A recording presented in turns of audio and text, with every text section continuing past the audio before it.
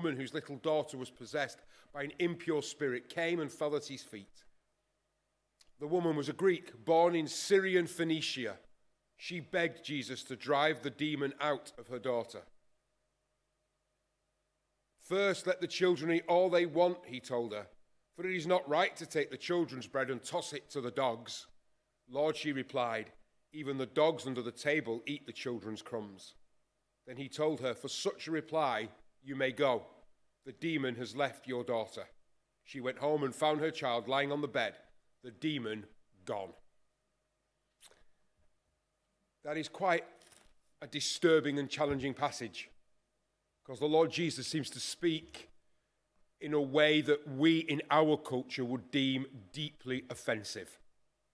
To call any woman in any context a dog in this country is a deep and vicious insult around her looks and everything else that goes with her. But what we have to do for a moment is pause and look at what's actually going on here. Because I'd like to take you back for a moment, if I may, to who she's speaking to. We call him Jesus. I am who I am. I am he. I am the gate. I am the life. So it's the name that resides in him. Now, if you read the Old Testament, in that book, the Hebrew word name, when it's ever associated with the divine, stands for essential nature and or his reputation. Hence why you hear, I will not give my glory to another. You, Israel, have caused me to be blasphemed among the nations. You have brought my name into disrepute. My name will not. My name will not. It's about who God essentially is. So when we say name, if we think of his essential nature, just one verse, some verses, bear with me. Exodus 34. Yahweh descends in the clouds and he stands there with Moses and proclaims his name, his essential nature, saying, Yahweh, Yahweh God, merciful and gracious, patient and compassionate and true. Yahweh declares to Moses a list of the divine attributes.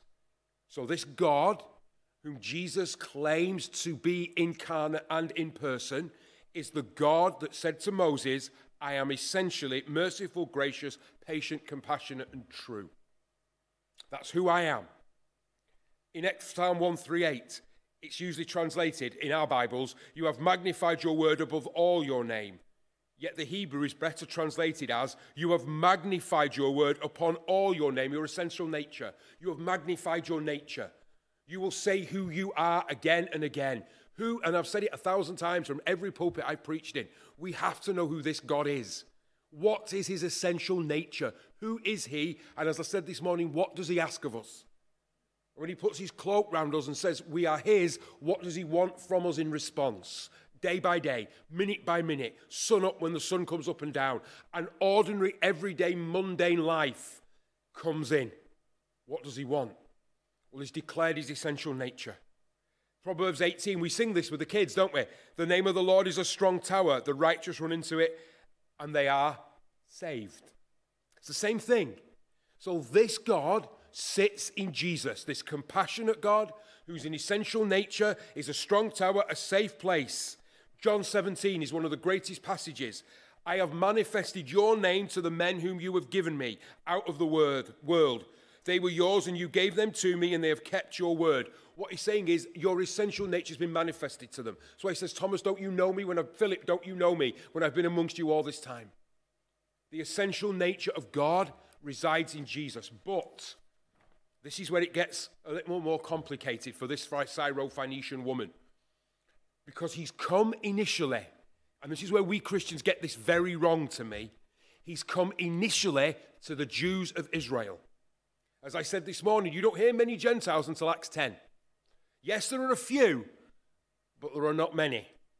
Because he has come to be presented as the King of Israel. He is showing himself to the Jewish people and saying, I am your king. Here is the proof. All the healings, they should have gone to the priest and seen. This is the power of Jesus. Therefore, their Messiah has come. But they wouldn't. They refused. So he says, oh, Jerusalem, how I long to gather you, but you were not willing. It will be left to you desolate. And if you read the prophecies, it says 2 lots will be scattered, and this will happen. And that's exactly what the Romans do over AD 79 and 130. That's exactly what they do, to the point where they destroy the temple. So the essence resides in God. But he has come initially to the Jewish people that they may receive their king, as they have longed for and promised. But they miss it. That's why you see Jesus say this generation a lot. This generation, this generation, this generation. Because this is the generation to whom he came. He manifested, he lived among them, not us, them. And they refused to see it. So let me just quickly, please, I hope this makes sense. In Genesis 12, God promises Abraham a land, a name, a nation of him, divine protection, and the good news to the Gentiles. You see, here it comes. Through them should be the good news. Through them, we should have seen something in Israel that made us say, what have you got? Circumcision on the 8th day. It's the best time to do it.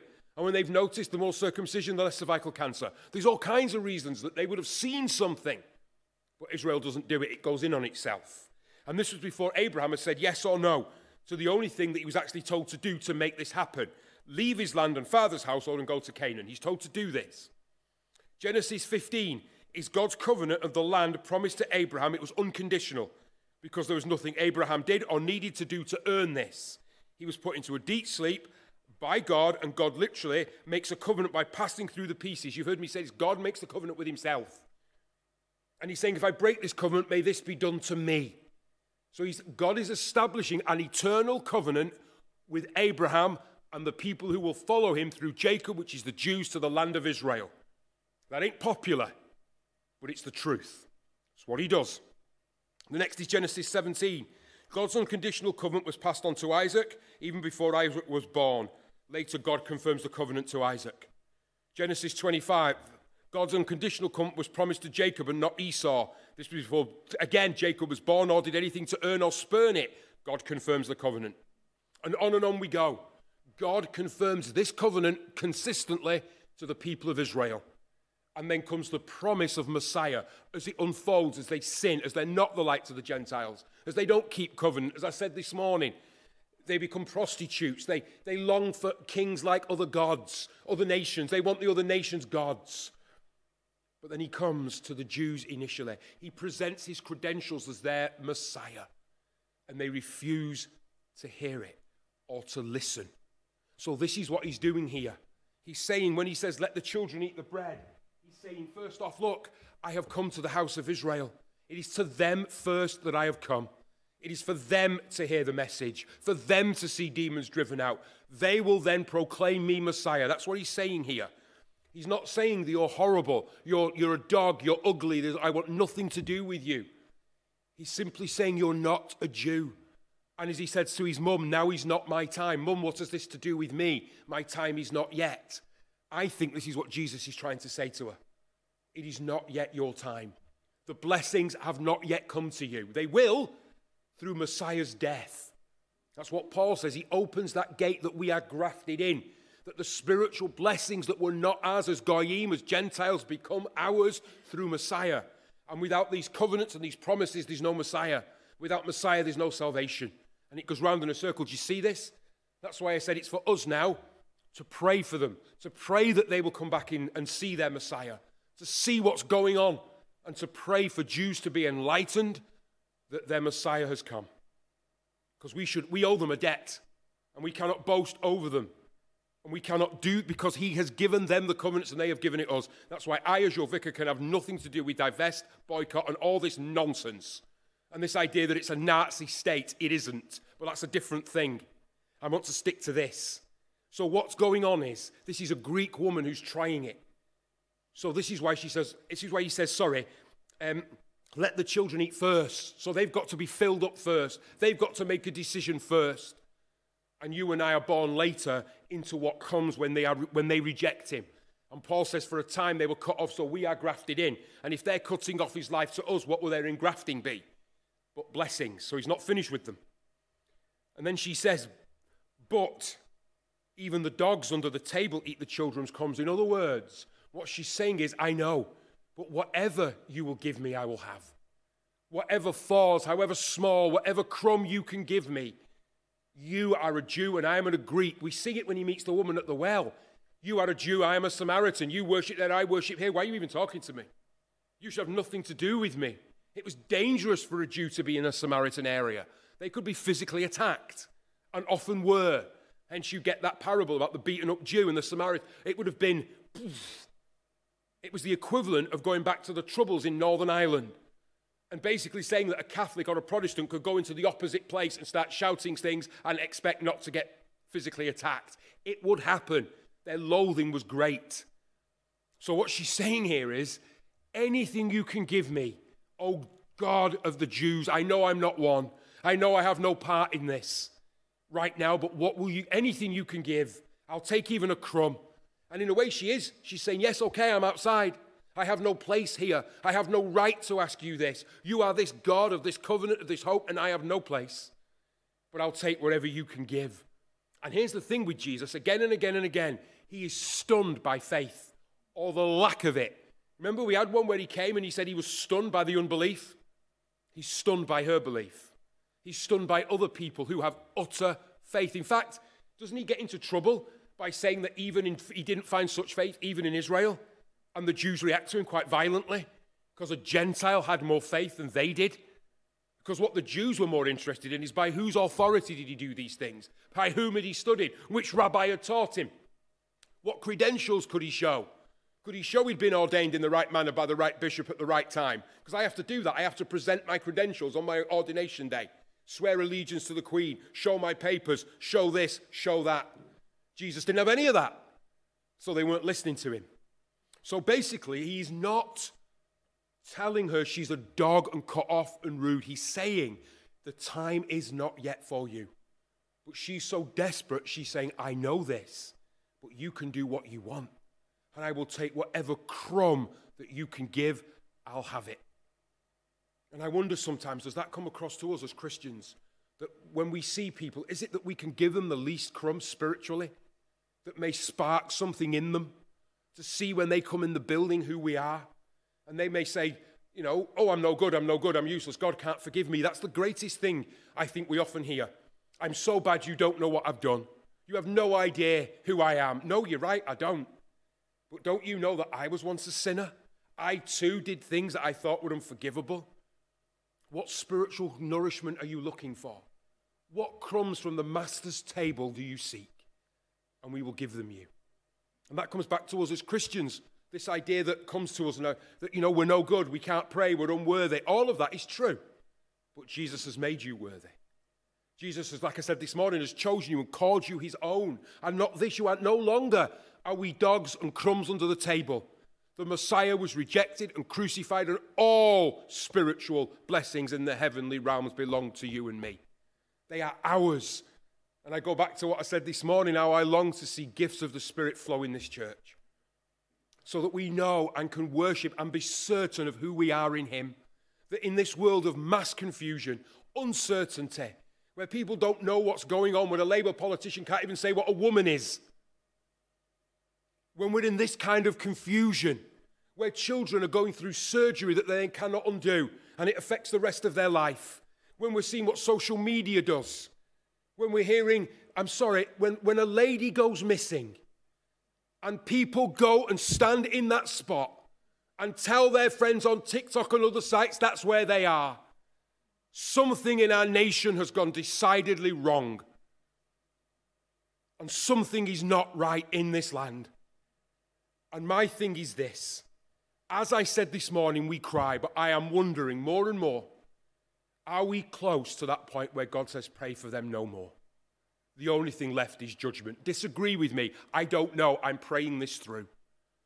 But what I'm trying to say to us and to all who are Christians, the spiritual inheritance is yours. Don't let the devil rob you. Don't let him say it's not true, you're not worthy, you can't come. Yes, you can. That you're not forgiven. Yes, you are. That you haven't got anything to offer anyone else in this church. Yes, you do. Have you ever even thought to say, Lord, how can I pick up a crumb off the floor to give to this person? Because there may be something in you they see that sparks that I'll eat from the crumbs under the table. I need a tiny thing from God's hand, from the Lord to bless, and from little things. Jesus said it's the smallest seed and it grows into the biggest tree. He has chosen you. He has blessed you. And she says this, for such a reply you may go. In other words, your faith, he's back to that. Your faith, your trust that I am the one who can command is so great. I am stunned that a Syro-Phoenician Greek would have such guts. The same with the woman who touches the hem. It's got nothing to do with his hem. It's got to do with who she knows he is. And she's not afraid to ask. She's not afraid to touch. Which brings me almost to the end. So are we afraid to ask? Are we afraid to go to our Heavenly Father and say, all right, here I am. Listen to my cry, like we just said. Hear my prayer. Hear my prayer. And he may take us deeper. He may say, no. I'm sorry, he might. One of the most moving scenes for me in The Chosen is when this bloke's told he's not going to be healed. But God's going to use him for great things. And he goes around healing people and he's never healed. And yet God uses him, even in those midst. I was told of a young man, a man I know greatly. Sorry, I know him. He was going to a great conference to be the main speaker. Couldn't wait. Halls full of people hanging on his every word. He was knocked off his bike by a car. Ended up in hospital for 6 weeks and couldn't go. And yet, do you know what happened in that hospital? Let me tell you, please. Someone had been crying out to God, if he exists, to show him. This young man was in the bed next to him, and he witnessed to him, and he got saved. How can God not be told to be so glorious that he would take a man who couldn't wait to speak at a major conference and put him in a hospital bed because another man had been crying for a crumb from the Lord's table? Just a crumb, and the Lord sent him. Am I asking to be put in a hospital bed? No, not really. Would I be angry if it happened? Probably. But let me ask you this. If that was you in that situation, what would you do? Would you rail at God? Would you be cross at God that thing you'd worked for had been taken from you? Or would you say, Lord, what do you want me to do? Is there a crumb from your table I can give to any of these in this room? Is there some way, Lord, that I can use what you've given me to be a witness to someone else? I say it carefully. I'm not trying to big up the idea of, where Sally and I grew up in church, we were told going to Africa was brilliant. Having your children killed was what? No, I'm not talking about that. I'm talking about this idea as we as Christians have been given all these spiritual blessings. They belong to us. We're grafted in. I haven't got time to go back over the whole thing with Israel, but we're grafted in. All that belongs to them belongs to us. All the blessings that are theirs are ours. We're grafted in. So to fit with this morning and to stop here, then we cry, Lord, let us give some crumbs to those who are Syro-Phoenician, who are outside, who don't know, who are struggling, that they may find in us the very thing we found in him when we first came to faith. So that they may say, metaphorically, they go home and they found their child lying on the bed and the demon gone. So they go home knowing that they are now forgiven. They are a new creation and they're on the same road as you and I. That the old nature's got to be crucified now. And they have to go on, like we have to go on. And they will struggle and they will fight and they will fall and they will get it wrong. And sometimes if they come from a certain area, like I've said in Harper, hey, their language might not change for a little while, but it will. They may smoke still, and we may think it disgusting, but God will work on them.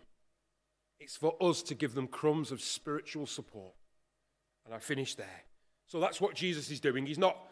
I had to put this in real context because it sounds like Jesus is being awfully offensive to this woman. And he is. He's pushing her away. And he does sometimes push people away because they don't want to follow him. The rich young ruler, others, the 9 lepers, he lets them go.